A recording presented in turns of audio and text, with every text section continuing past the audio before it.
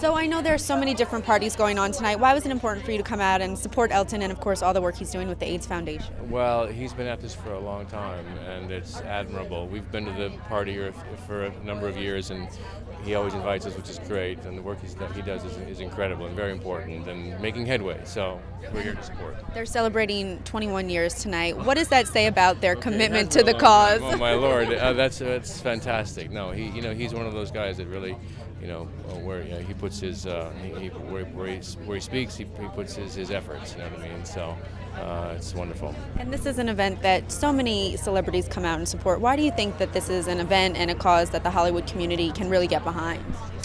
Well, it's in some ways, I think, it's true across the board. People have lost friends, family members, and I think, Hollywood has a lot of empathy, and I think that's part of why people come out. It's that.